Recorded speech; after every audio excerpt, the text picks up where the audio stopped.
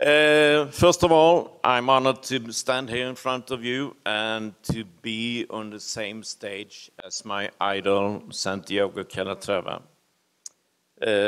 Now, I'm going to tell you something about the building and the company I work in. HSB, it's a cooperative housing company in Sweden. That's actually the biggest company in Sweden. Throughout the span of 10 years' time, Torso has had a vast impact on Malmö. Other property developers have begun to invest in the expansion of the Western Harbour.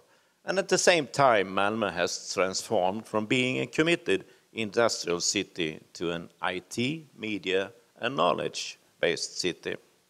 Torso is a top-rated tourist attraction. On any given day, 500 tourists pass by to take photos of the building.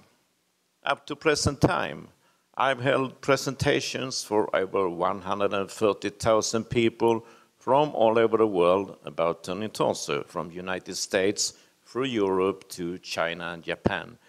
And Torso has become Malmö's and Sweden's most famous landmark.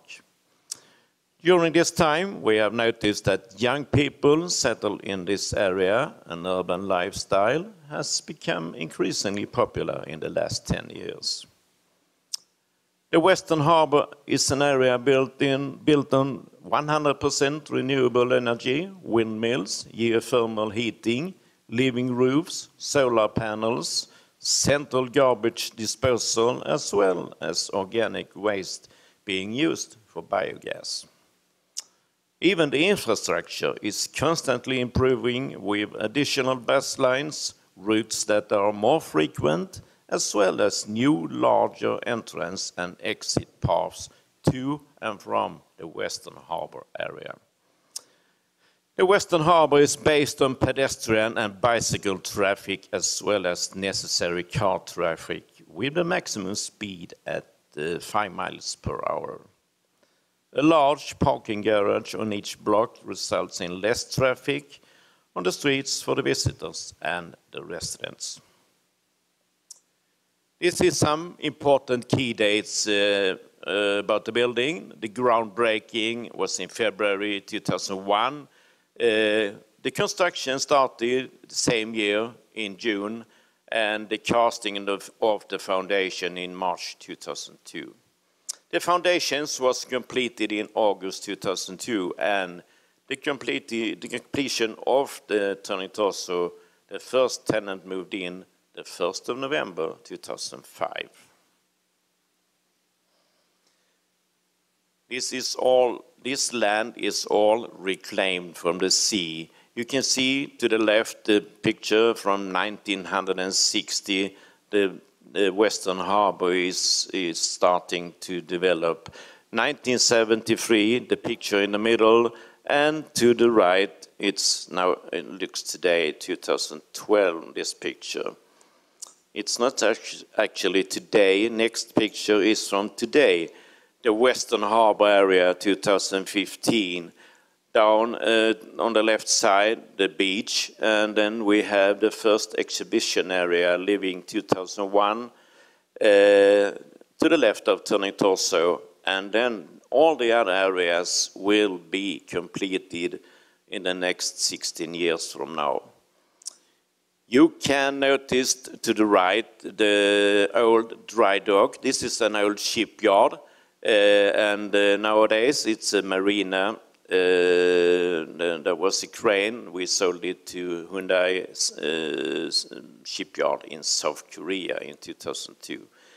The city has an idea that in 2031 it will be completed, the whole area, and then there will be 25,000 people living in the Western Harbour area, and 25,000 people will work and study in the same area.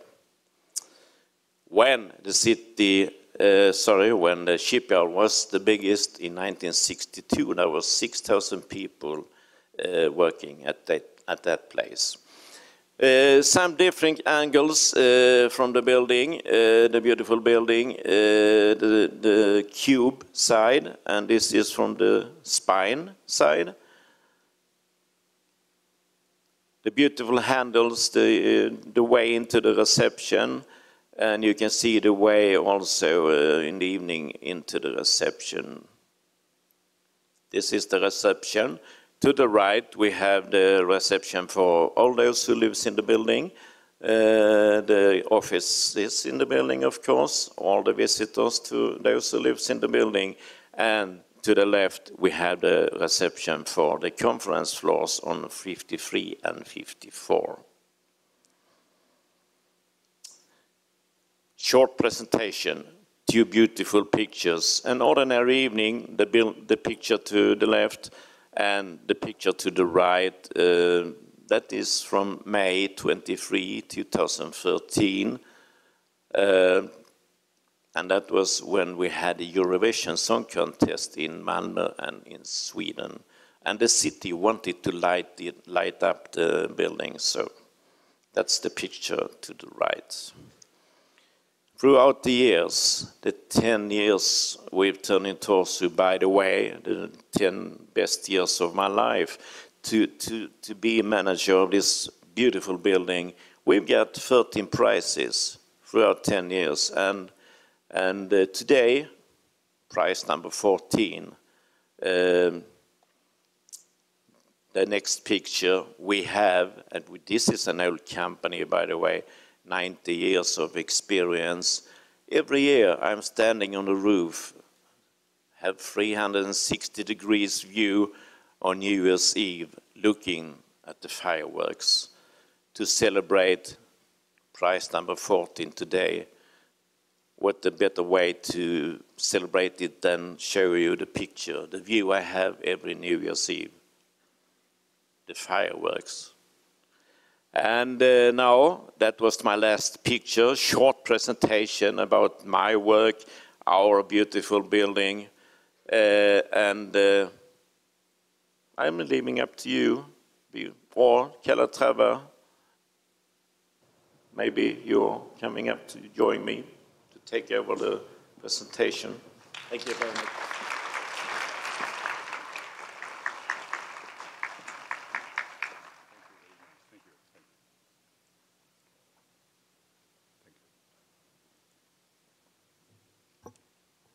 Ladies and gentlemen, dear friends, I'm very proud to be here and to have the opportunity to speak to you.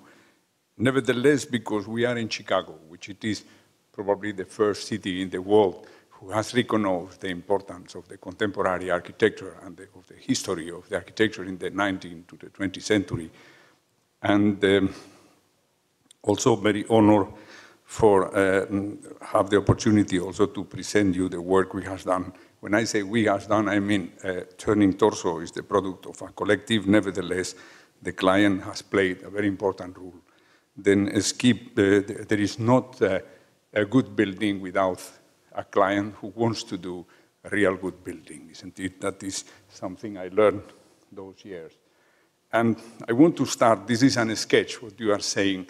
Myself, from my curriculum side, I started in an art school, went into a polytechnic to study architecture. After that, I studied also at the Polytechnic in Zurich, civil engineer, and even I have done a PhD on mechanics. So my career started very much in the art and went more and more towards the exact world of let's say, the mechanics, the mathematics, and all of that. But I never stopped drawing, which I have done all my life, and so sculpting. So the importance of recognizing in architecture a plastic value has been for me always a basis of my work. Here you see some studies of sculptures, based all in the human body, based in our behavior, why we stand up. Those precede in years, sometimes 20 years, you see, or more, the work on Turning Torso, but are the basis of the formal achievement or the formal spirit, you know, from which the building is done. So you see here, these are inspired, as I say, in the vertebral column and the way how we stand up. Here you see a variant of that. Here is the turning torso. So I mean, as I am standing in front of you and looking all of you, I can also twist my body and reproduce this what you are seeing here. It is important because for me, this type of approach, very mechanic and very precise and very geometric, very much also influenced from my background as an engineer, has brought me to certain conceptions like here, 80 South Street, an apartment building with terraces who will not be built, isn't it, for Lower Manhattan. Then here also another building in which getting out of another shape, you see it here, this is a railway station in Lyon, the first high-speed railway station built in Europe. It's called Lyon-Saint-Exupéry. Here you see also the piece you were seeing frontally, you see it now from the side. And it has inspired me also the work in the auditorium, the opera in Tenerife, in the Canary Islands. And here some views of this, what is called Golden Bridge, is a sculptor who also was the basis of the bridge you see down we have built in Venice. Recently, because I have been doing that all my life, I was honored having an exhibition in Park Avenue from April to a couple of weeks ago. And why it's important to see those shapes? It is because they are also the basis to understand the formal vocabulary used in the piece we are doing together with the Port Authority for Ground Zero, the Path Station. Indeed, also working here in the area, I mean in Wisconsin, in Milwaukee, I got also the opportunity to do something who a little bit breathes from this spirit. So finally, what I want to underline it is that the research, the pure formal research, the sculptural research, is at least a start, an inspirational start to do architecture, who has to be functional, who has to be financed, who has to be statically correct, and has to be also buildable and financeable, and so. Here, another building that we started almost here, but the crisis of 2008 stopped it, is the Chicago Spire. So again, you know, for me, if I think on the beauty of the Chicago skyline and the singularity also of this building who twists and screws itself up in the night of Chicago. Here again, we are coming to turning torso. Now, if you see how difficult it is also to be capable or to have the opportunity to build something new and something just coming for, as Le Corbusier say, as a pure creation of the spirit, which it is architecture. You see, so I am enormously grateful to my client, HSB, for its courage and also for the ability to bring brilliantly through and develop this building to a public success and also to an economic success. And here you see turning torso. So I was surprised when the client approached me with the idea of doing a tall building and landmarking the place. My proposition was getting out of the sculpture you saw something as you are seeing here. A very slanted building in a flat landscape, visible even from the other side of the Øresund, from Denmark. And also, as I say, surrounded from houses who may maybe have 5 to 6 floors. And that I was a challenge, you see, to see how this thing can mash, you see, in the human scale and in the scale of the houses. So first of all, to mash in the human scale, I took, as I say in the beginning, the human body as an example. You know, as Michelangelo say, l'architettura dipende dalle membra dell'uomo. Architecture depends on the human limbs. And so the fact of getting out of the idea of this sculpture who embodies in itself the idea of the man, you see, and then also treating, you see, the facade not, let's say, all glazed or all, because I didn't have had a skyline in my background, just the blue sky, but I knew down below houses with windows, as you can see here, will be built. So it was for me a little bit the idea of that the perforations in the facade should be controlled, isn't it? Should be controlled in order to reach in each one of the cubes the scale you can see down below.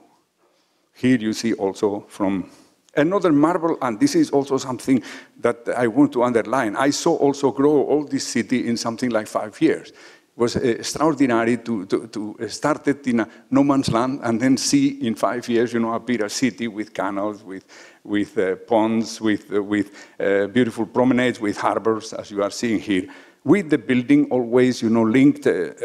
In my opinion, in a natural way, as the mast of a boat is also linked with the boat itself, isn't it? And it is part of it. Here you see it close to the building. And then it is important also to see that we have been building for a budget, isn't it? And you see it also, the repetition of the elements. They are all repetitive, even the elements in the corners. So let's say a lot of serial work, was done. Even the frames of the glass were flat. And this brings us into the spine. The spine was also, engineering-wise, as I say, I am also an engineer, was an important tool. Not only for the pure static, but also for the problem of damping. The turning torso is extremely slender. The core is around 1/16 of the height of the building. And the problem is not the deflection, which it can be easily controlled. The problem is the acceleration, that for apartment buildings is the lowest one you can have. So you can have an acceleration for offices, for hotels, 20 millig's, 15 millig's, and then 10 millig's for apartment. So the fact that the stiffness of the frame outside was different and complementary of the stiffness of the core brought us to a damping effect between both, and we could so control the acceleration in the top of the building. You see it here.